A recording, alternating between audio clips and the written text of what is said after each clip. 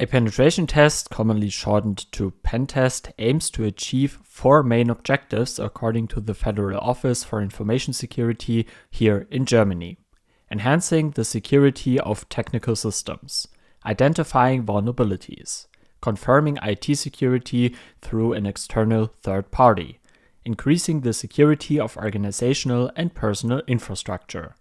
To conduct a pen test, we can follow a process that consists of 5 phases. In this video, we will take a closer look at these 5 phases to help you understand how to proceed with a client in your future job. Interestingly, these phases can also be applied with minor adjustments to bug bounty programs. Let's start with the first phase, which is crucial for the overall success of the pen test. In close consultation with the client, the objectives of the test are defined, including the scope of the pen test. This stage is very important as it directly affects the client's satisfaction, who might otherwise have completely different and sometimes unrealistic expectations. It's also vital to comply with legal and contractual requirements to avoid potential legal repercussions. A detailed plan is developed documenting the potential risks, methodology, and scope. For instance, using unapproved techniques or overlooking risks that cause a production system to fail could lead to the client seeking damages. Therefore, agreements and arrangements made during this preparation phase should be documented in a contract to prevent misunderstandings and provide a clear basis for the pen test that both parties can refer to. In the context of a bug bounty program, the pen tester, referred to as a bug bounty hunter, typically does not personally interact with organizational representatives. Instead, they consult the specific bug bounty guidelines, which clearly outline allowed and unallowed actions.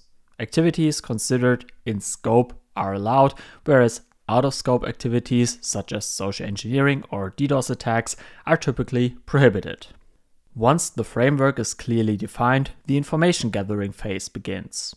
This phase aims to obtain a comprehensive view of the target organization by collecting relevant information about its systems and networks. This step is often referred to as a passive penetration test. The duration of this phase can vary depending on the size and complexity of the network to be tested and requires careful planning. For instance, imagine a company that operates 200 different servers.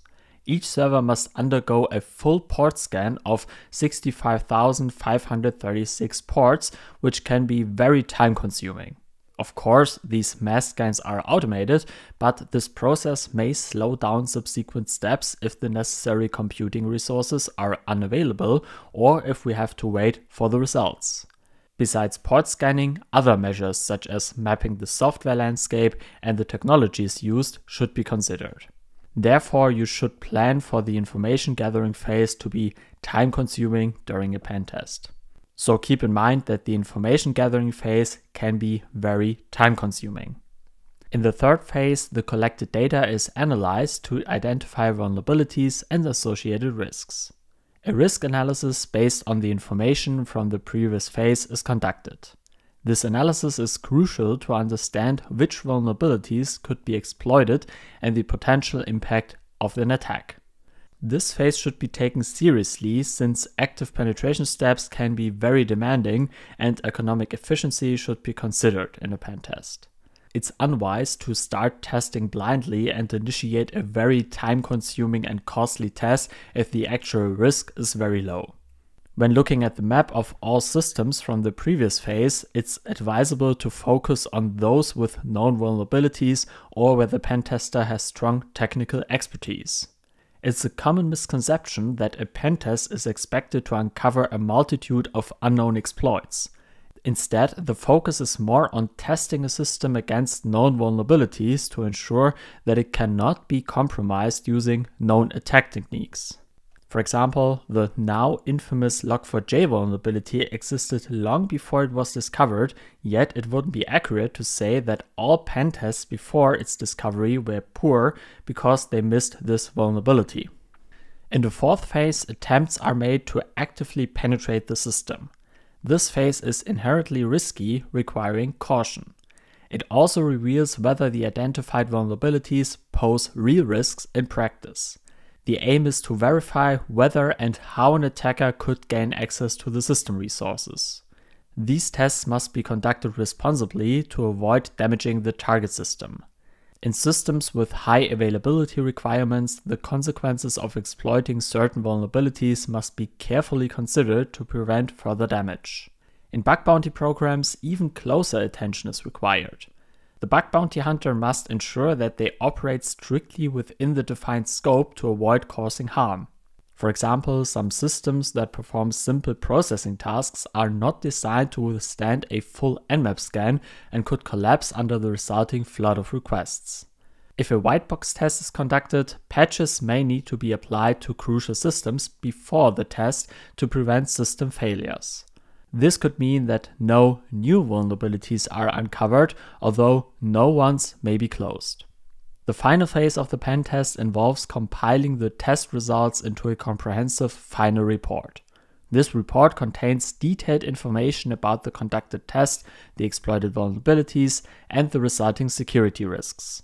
Recommendations for remedial measures to address the identified security gaps and improve the overall security strategy are also provided.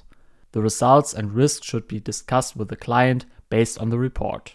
It is important that the pen tester presents the findings in a clear and understandable manner so that the client can take appropriate action. The pen tester does not dictate the measures to be taken, but provides recommendations. Additionally, it's important to note that a pen test is only a snapshot in time. It cannot predict the future security level of the organization and must be repeated for a renewed security assessment. In bug bounty programs, some kind of write-ups are submitted to the company describing the problems found and how they can be reproduced. Often, specific forms are provided on the company's website, allowing the bug bounty hunter to precisely define the area where the security gap lies. This allows direct internal referral to the appropriate expert. Each of these phases is crucial for the success of a pen test and contributes to enhancing the security of an application or an entire organization. If you have any questions, feel free to post them in the comment section down below. Thanks for watching, and see you next time.